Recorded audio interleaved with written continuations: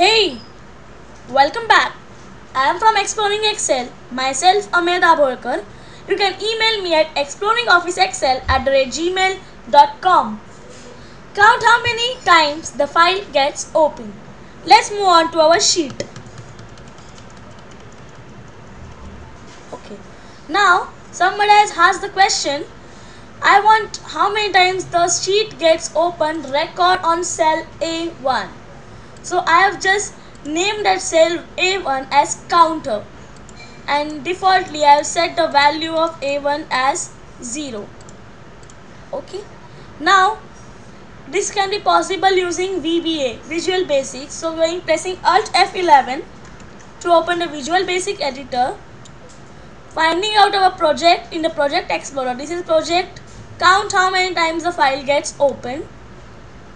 I am clicking this Project Explorer VBA project, then selecting on this workbook, going to the workbook argument and workbook open it, or default set says workbook open. You have more options like pivot table, sheet change, etc. I will just write a small sort of code. Open bracket, now open box bracket, counter equals to counter equals to counter plus 1. This is a small sort of code which runs. Why I have written it in a curly bracket? Because I have defined it as a name range in a name box, or else I can use range, from a range open, then I am writing the cell A1. Better way is, and so on. The better way is to name it as counter and then equals to counter plus 1.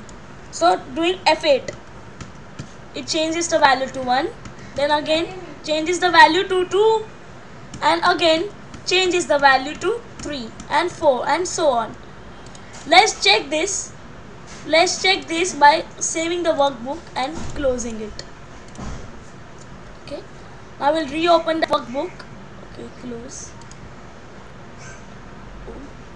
I will reopen that workbook. Wait.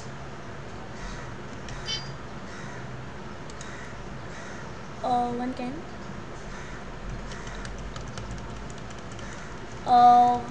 Okay, here. It was last time the count was 4. This time the count will be 5. Yeah.